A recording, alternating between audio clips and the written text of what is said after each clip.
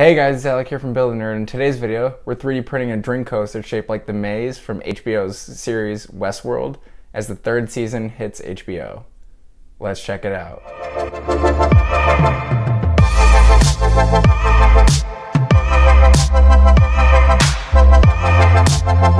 The first season of Westworld came as a huge shock to me.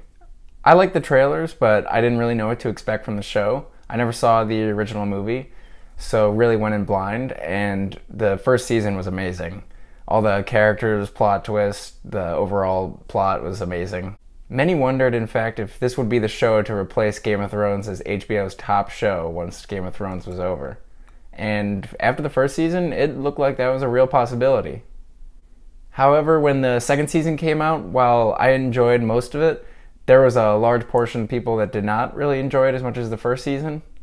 Some of the twists and turns in the second season felt very predictable, and honestly it felt like they were doing it for the sake of trying to throw the audience off, and it didn't really come off as great as it did in the first season.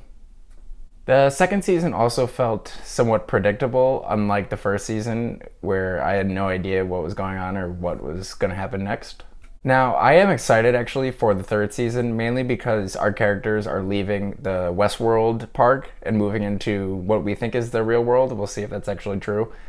And this really gives a great new aspect of the show and a new hill for our characters to climb. Now, the maze, which is seen throughout the show, represents consciousness and human consciousness, and it's seen throughout the first two seasons of the show.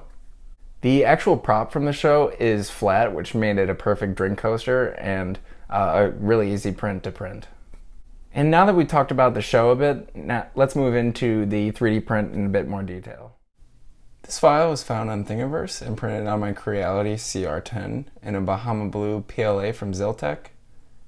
The print came out pretty good overall, but could use some sanding on the bottom and around the edges to make it look completely presentable. Thank you so much for watching the video. If you like this video and want to see more like it, feel free to like this video and subscribe down below. And until next time, build your nerddom.